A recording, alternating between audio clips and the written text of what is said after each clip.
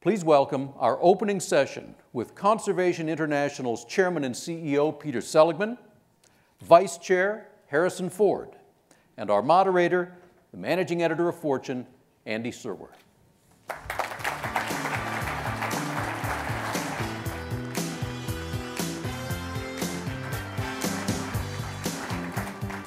Thank you very, very much, Jeffrey. It's great to be here.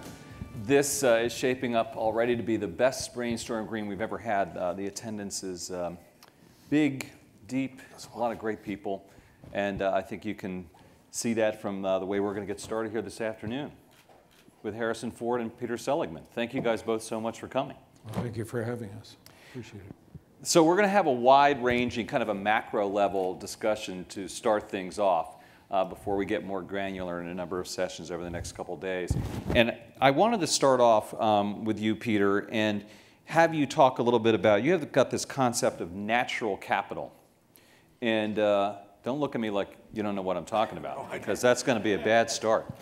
A concept of natural capital. I guess I just wanted to ask you what the heck you mean by that. Well, thank you. Thank you for the opportunity to be here. And I wish I could claim that it's our concept. I think that it's a simple concept, though, and the concept of natural capital is that nature provides essential goods, services to all countries, and actually, the natural world is what defines the future, the present of nations. So whether it's the barrier islands that protect the coastline, or whether it's the forests that provide water or protect soils, or whether it's the savannas that are transporting water, or the aquifers, coral reefs as protein factories. Basically, nature is the capital upon which all economies and all nations are actually dependent. And so at Conservation International, our grail is that the central precept of a healthy, sustainable society is the maintenance, the protection of natural capital.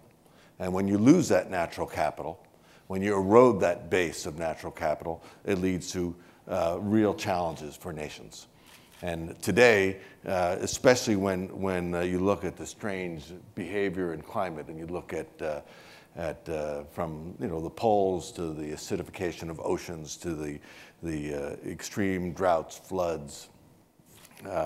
What we're seeing is a kind of an upside down, a weirding of climate that is coincidental and convergent with the loss of ecosystem health.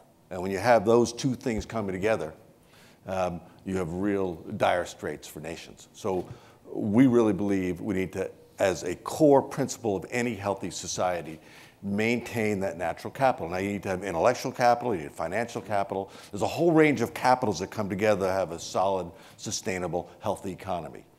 We focus on the natural capital. All right, we want to drill down on that a little bit more, but Harrison, did he get any of that right? About 90%. Yeah. I mean, there are other illustrations of the free services of nature. For instance, pollinators for our crops, sources of future medicines and pharmaceuticals. There are many, many services of nature which are irreplaceable to the extent that we cannot afford to provide them for ourselves when a healthy nature provides it for us. Right. Nature doesn't need people. People need nature. If the human population was sloughed off this planet, it'd come back fine. But we need it for our economic health and viability. We need it for our children's future. So it's our job to cause it and develop strategies to maintain it. Let me ask you, Harrison, you've been involved with CI for more than 20 years now, and you obviously are very passionate about it. You spend a tremendous amount of time working with that organization. How did you get involved initially, and what do you do? There. I mean, 42 is a terrific movie, by the way. I want to see it. No, I became involved 25 years ago, there was I had suffered an unconscionable excess of resources, and I was looking for some way to redeem myself morally. and Conservation International has we provide that service to anybody, by the way. Yeah. Helped turn me around. But also I found an incredible brain trust of people who were working to do something I thought was really critical. And for me, the opportunity of coming from the world I normally exist in, to be part of that, that conversation is really very stimulating to me. And so I operate as every other board member does, you know, involved in the minutiae of running our business and maintaining the sanity of our efforts. And I'm thrilled to be involved, and I'm very excited about the work that we have done and the way the organization has developed in the last 20 years. When I started with this, with CI, we had a $5 million budget, and we were involved in the first Debt for Nature swap, which was a very significant change in the way conservation was done. We were teaching indigenous people to collect tagua nuts, which are palm nuts, and which can be turned into buttons. So we were providing economic alternatives to unsustainable development at the very beginning. And then we became involved in conservation corridors and relationships between countries that had the same border, where we could develop sanctuaries for migrating animals and the development, the protection of biodiversity. And we've evolved to the point where we are now, phrasing our argument, which is the same argument, around the protection of nature's resources for human development and what's the phrase? That's about a 90. Human well-being, human well-being. Grading each other. Human well-being. There you go. Okay. Well, actually, what happened was about 5 years ago, we were thinking about the great accomplishments, and sometimes you sit there and you congratulate yourself, and all the biodiversity areas that were protected and put into the conservation pantry. And what we began to reflect on was the fact that while we could applaud ourselves during that 20 years prior, when we were talking about all the great successes of protection of biodiversity, extinction rates had accelerated, global fisheries had collapsed, and climate was even weirder. And we thought, actually, what we've done is we've continued this concept of there's conservation here and there's development there.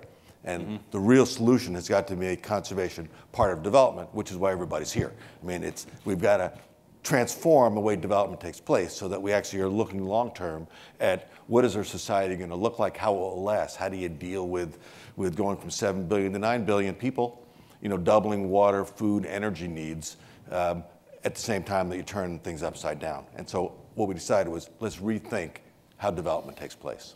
And you guys are making a connection, a direct connection between international conservation and economic and national security. I mean, that may be lost on a lot of people. What is that connection? Well, we did something a couple of years ago which was unusual for the conservation movement. We hired a Republican to be the head of our U.S. government policy work. And what we learned quickly was that when you went on the Hill to a Congress that was really dominated by the Republican Party, that when you talked about climate change and were shrill about kind of the dangers, we were dismissed. Marginalized? Marginalized. And so we thought, okay, this is actually, we got to begin to use arguments that people will hear. And the argument that is really powerful and is very, very real is that when you turn environmental issues upside down and you destroy fisheries and forests and water sources, all the impact of misuse of ecosystems and climate shifts, you create national security problems. And so what we did was we put together a short film called Direct Connection. And Harrison Rob Walton, the chairman of Walmart, and Wes Bush, the CEO of Northrop Grumman, all three on our board, did this short, and it was not about CI. It was not a promotional film. It was an issues concept, that there is a direct connection between ecosystem, between economic health and national security and investments in international conservation. And Harrison, you went up to the Hill, right? Well, I went with Rob and Peter, and we used this as an icebreaker, a door opener, and it was very successful in engaging those people on the Hill who might not have welcomed us so warmly. But it's a powerful argument, for instance, what's happening with Somali pirates. You can look at that and recognize that it's the collapse of the fisheries that put the sustainable fishing, that men equipped with boats had no other options but to be involved in piracy. And that's cost us and the rest of our NATO partners $2 billion to try and redress. That's the national security connection to a environmental issue. It's a great conservation issue.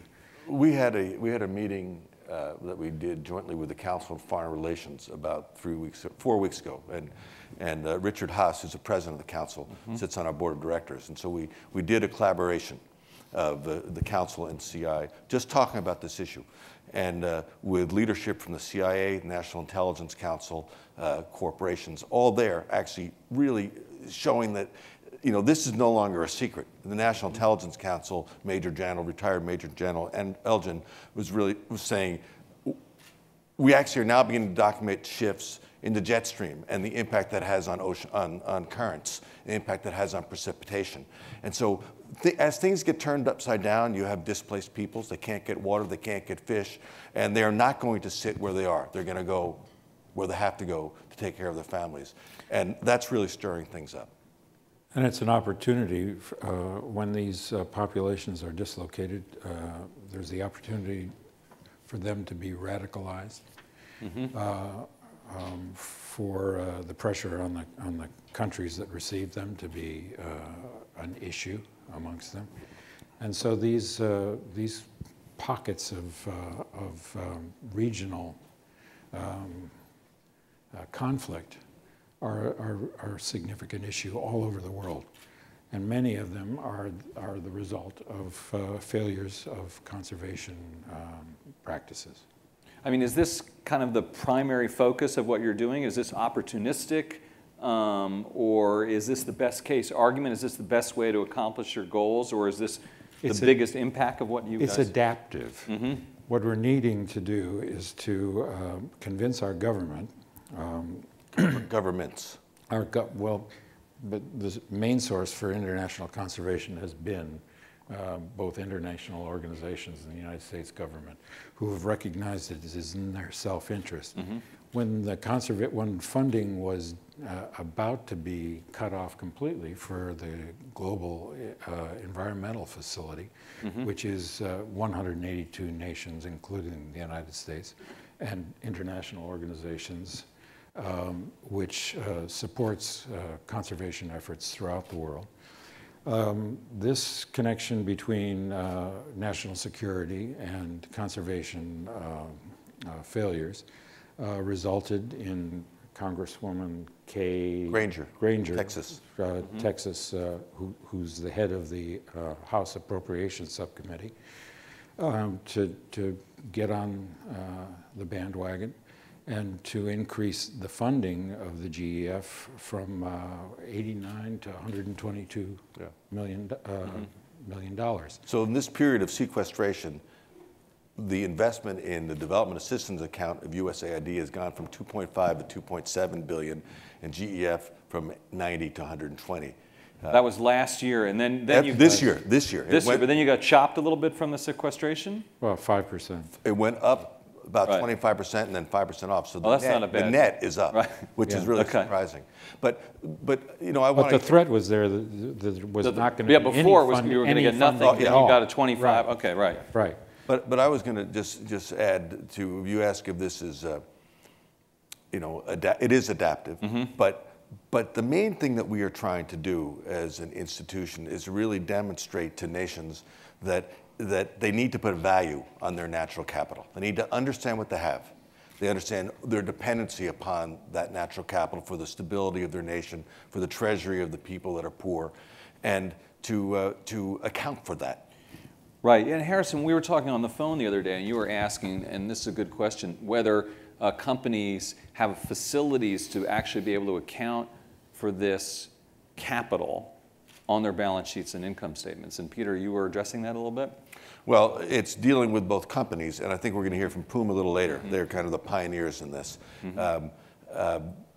But it's not just companies, it's Right. countries. Right. So a year ago, actually May 24th, 25th, one of our board members, who's the president of the country of Botswana, Ian Kama, hosted, along with Rob Walton and Lorene Powell-Jobs, 2 other board members, so all 3 on the board, a summit of heads of state of African, sub-Saharan African nations.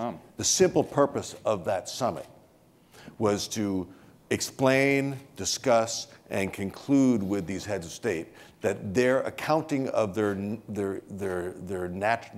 national income accounting assets needed to include natural assets. And they need to be an accounting on the books of the value they get from their forests, their coral reefs, their savannas, you know, their wildlife, et cetera. So that, as with all individuals, you're trying to figure out, is your balance sheet getting better or worse, and they can measure the increase. So that conclusion was called the Gaborone Declaration in May 25th last year, with 10 nations, heads of state, not only signing this, but agreeing to an annual transparent audit of what's the value.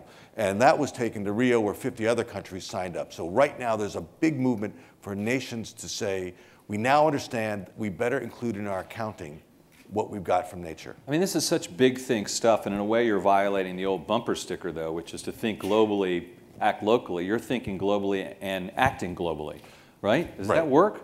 Yeah, well, our motto is head in the sky, feet in the mud, and we really think that, you know, you got to do both. You can't just, if you just look at the detail, you don't see the big picture. And if you just look at the big picture, you don't connect it to what really impacts people on the ground, you're not going to have impact or success. So you really got to bring those together. Right. One of the distinguishing things about CI for me from the very beginning was our decision to work with business, to work with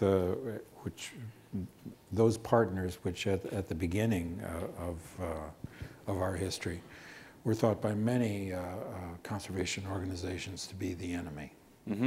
So, and we have worked with them consistently over the years to develop best practices to involve them in mitigation of their impacts. And as partners, and we've had some wonderful partners, so Walmart and Starbucks and Disney, McDonald's, Marriott, Northrop Grumman. And part of this, the issue of conservation failures and national security is also the question of economic security of the United States. And businesses have understood this much more quickly than governmental authorities have. And business has adapted their practices to understand that if they're not protecting their supply side of their business, if they don't have a sustainable supply side, their business is going to change, and not for the better. But I mean, trying to get this done with countries, you have hundreds of countries come together at these big global conferences. And treaties are very hard to negotiate, and then if you do get a treaty, you bring it back here, and it doesn't get ratified. So, it's businesses that recognize their self-interest is in acting quickly and getting the job done. So, I would say that if there is another kind of term that is kind of really drives our conversations, it's enlightened self-interest. And if you can make a powerful argument that this is actually in a business enlightened self-interest, a community self-interest, a nation's self-interest, they take note. And for us, it was really making certain that political leaders and business leaders began to understand that their very survival depends upon really including the health of nature as an essential part of their strategy. Right. You know, one of the most encouraging things that we have seen has been an alignment of 15 nations right now in the South Pacific. So these 15 nations, countries like Kiribati, Tuvalu, Tokelau, Cook Island, nations that no one's ever heard of. There are 15 of them. They don't have a Navy, they don't have an Army, they don't have a Coast Guard, they don't have an Air Force, yet they control 8% of the Earth's surface and 60% of the global tuna population. And they've come together and said, we need help in securing this area that's 23 states of Alaska. They're doing it not because they want to be generous, but because the whole world is taking what they got and they want to make certain that they can have it sustained so they can continue to be the beneficiaries of the management of those fisheries. So we have something called the Pacific Oceanscape where we work with them, just to get to scale. So I want to throw the floor open to questions. If any of you all have anything you'd like to ask these two gentlemen. I can see someone here. We got some microphones coming around. Hi, Joe Confino from The Guardian. The other side of the coin is obviously that there are a lot of people in the environmental movement who says nature is the commons, and as soon as you start putting a $ on a forest and a $ on a reef, that actually you're bringing nature into the economic system, and at that point business or governments, they can actually pervert the course of that action and actually can become a problem rather than a solution. How are you going to avoid bringing what is the commons, what actually has a spiritual and value well beyond just an economic value? How do you protect that as well? Well, I don't think you should limit the value of nature to just an economic value to start. I mean, there's clearly many values for nature, and spiritual value is essential. And in many nations, that really is a dominating value. But if something is not valued and not recognized to contribute something that's constructive and proactive and essential and undervalued, it can be discarded very, very easily. And so I don't think you really have an either or. You actually have to promote all these different values. We're running short on time. I want to ask you guys two last questions. Harrison, have you ever considered putting your two worlds together, which is making a film that would be sort of a cause movie, or does that not work? Are there always two separate worlds that you're going to be in a way? Yeah, I do think that's it's right. It doesn't really work very well. I'm in show business. We're an entertainment activity, and what happens when it's co-opting an issue and then presenting a solution to it in 2 hours. Yeah, with a nice tight bow on it at the end. Doesn't really work. Right. So I have yet to read anything that really was a great movie. Yeah, I think that's probably pretty realistic. And then finally, Peter, what would you say would be the most important thing to business people in terms of how they should maybe think about things or doing some things differently? I think that all businesses need to understand that the stress on environment will affect their customers, their shareholders, their employees, their bottom line. And so every business has got to look at this in a different way, but looking at supply chain, looking at efficiency, looking at long-term solutions to ensure that revenue exceeds expenses is directly connected to putting a value on their dependence on natural capital and really anticipating this. You know, businesses have a real handicap, which is they got to do quarterly earnings. I wish they did know. I'd love to see them stop doing that. So that you can actually have a long-term horizon and really build your brand based upon the contribution that you can make and the quality of your business, as opposed to kind of trying to make certain that the analysts love what you're saying every quarter. I think that really is disruptive, and that really is that's my advice. I think the good news is that this conference wouldn't have taken place 10 years ago, and every year it's generating more and more interest. And I think that for a while there it was flatlined. I mean, I think that we started sustainability conversations. Many companies got involved. It was kind of, you know, how do you really make sure that it pays? I think now there's a spirit of innovativeness that is very different, and it's pervasive.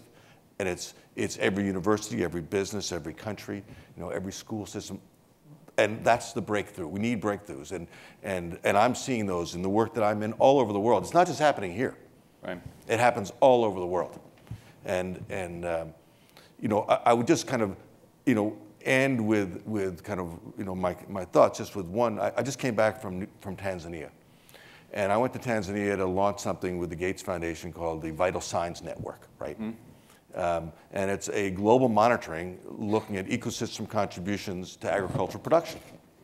We went out into a community to visit with some farmers, and what we found there is the reality that the rest of the world is dealing with. We found a farmer her name is Mama Laura, 2 or 3 acres, growing corn to eat. She's doing 4 plantings of corn each year now because precipitation cycles are so turned upside down that they no longer know when it's going to rain. So they don't have enough corn to eat, and so what they're doing is they're looking for a cash crop. Right. Their cash crop is the forest. It's converting it to charcoal, selling in town. And so what we're seeing are we're seeing cycle turned upside down. And we need some innovations in food production, water production, in really addressing these issues so that we don't end up with some short-term solution that doesn't anticipate the unintended consequences. And it's coming from business. Right. It's coming from the developing technologies that all of you are investing in. Great. Well, let's hope we're going to be getting to a lot of those discussions and solutions, I hope, over the next couple of days. Please join me in thanking Harrison Ford and Peter Seligmann. Thank you. Thank you, guys. I'm going to stay up. Thanks. Okay, thank you. That was great. Thank you. All right. That was great. That was terrific. Now we are going to come to what has become sort of a ritual at Brainstorm Green, which is ensuring our seating, comfort, and sustainability of posture throughout the conference. So please join me in welcoming Mark Sherman, Director of Corporate Communications of Herman Miller, assisting Mark with a demonstration. She was very eager to do this as Fortune's Assistant Managing Editor, Lee Gallagher.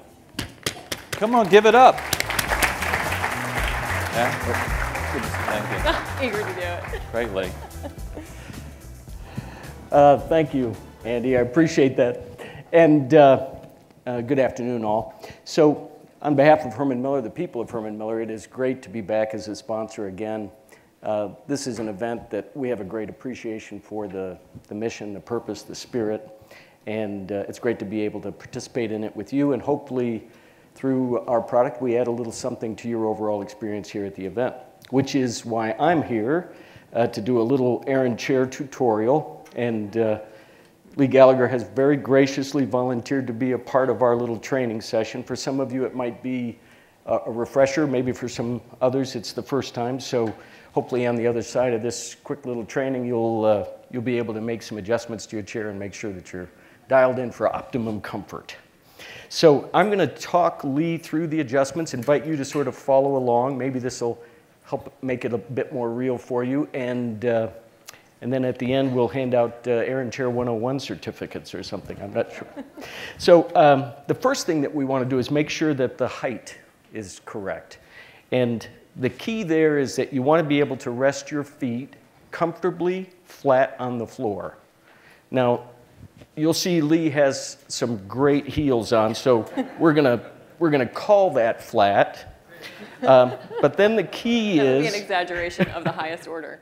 Then the key is that your upper legs, your thighs, should be parallel to the floor. So Lee, if you turn, they'll see. So that chair is a little bit low for Lee. So to the right-hand side, just below the seat edge, there's a paddle. If you pull up on that paddle, raise your weight off the chair, it will rise up. You can release it where it's optimum. Now, if the chair's too tall for you, keep your weight in the chair, pull up on the paddle, and it'll lower to wherever is ideal for you. So that's the seat height.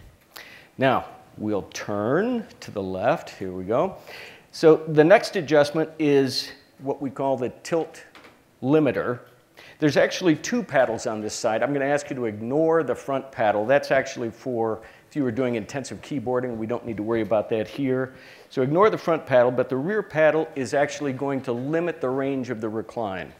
So Lee, you can lean back now. So you can see Lee can go through the range of recline, but if you lean forward and then pull up on that rear paddle, and now if she tries to lean back, it's basically limited the range that she can go. She can sit forward, the chair will come up with you into a full posture, but if you lean back again, that's where you've set it. Now, if you want to release it, lean forward, take the weight off of the back, and then push down, and you'll hear a slight click, and now you should be able to lean back, and it's released and free moving. If you want to lock it upright so that you're not worrying about that recline during the day, then all you need to do is, when you're sitting fully upright, just lift that rear paddle and you will be locked in place. But let's release it for a minute because we're going to talk a little bit about tilt tension. So now, if you'll turn back around.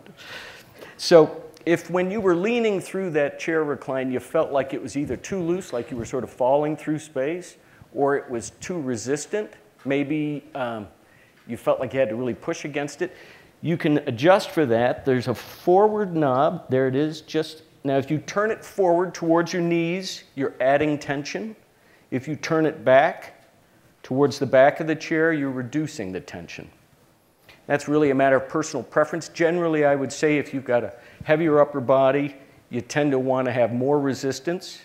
If you have a lighter upper body, particularly women, you tend to want to dial it back. Now, I will tell you, you may have to turn that a dozen or more times because we've created it specifically so there's a wide range of adjustment and a lot of micro adjustment. But it's worth it to get that dialed in if you're going to be in that chair all day because it's really much more comfortable. And I will tell you my own preference, if I dial it in, you can actually get a float in the chair, which is one of the reasons why we've sold, I think last time I counted, 7 million of these chairs. So it's a very, very comfortable ride when you get it dialed into your fit. Well, almost done. Last two adjustments. For the arms, you want to be able to rest your elbows, forearms comfortably on the pads of the arm.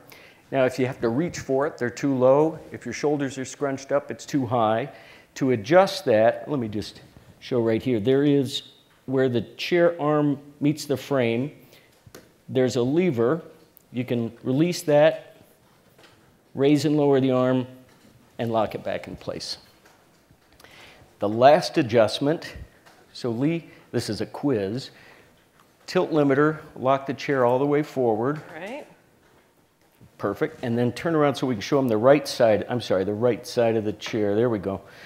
Now, this is what we call your posture fit. This is sort of an advanced form of lumbar support. So at the very bottom of the chair, just to the rear here and to the back, right there. Oh, yeah. Now, when you've got it locked up right, you'll be able to feel this better. That's why I asked her to do that. Turning it all the way forward, you will feel that pad come into the sacral area of your back. And I would suggest you take it forward to the point where it almost gets uncomfortable. Because at that point, then you start to then ease off. Just let it go back just a little bit, and you will suddenly feel this sort of aha moment where it's a snug fit, but it's not uncomfortable. It's kind of that optimal lumbar support. And with that, and you can remember all of that, then you will have been able to adjust your air and chair, and hopefully you'll be able to be comfortable and enjoy what I think is going to be a terrific program these next few days. And thank you, Lee. That's it. That was so easy. Thanks, Mark. Well, that was fun. Thank you, Mark.